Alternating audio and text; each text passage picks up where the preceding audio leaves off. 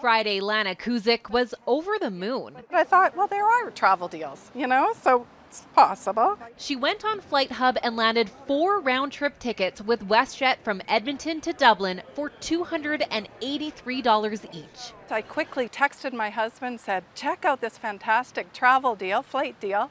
And he looked at it and he said, book it. So I said, book it? He said, book it.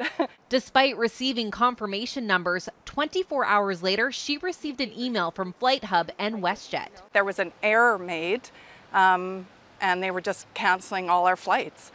And so extremely disappointing. WestJet says it was a third-party error caused by an update that led to some discount sites offering the incorrect WestJet fares.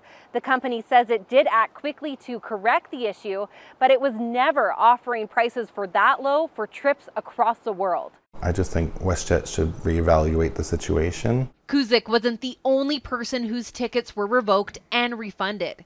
It was going to be a trip of a lifetime for John Long. He was taking his mom and 7-year-old daughter to see family in England. Even that day, my mother called England. We haven't seen our family for quite some time, so it's just a disappointment all the way around.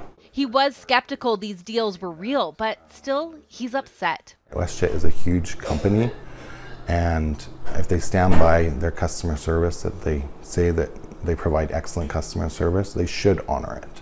Either Flight Hub or WestJet should honor this price. Long says he hopes he can get to England soon. He's just not sure when or at what cost. In the near future, I would like to rebook, but definitely not with WestJet.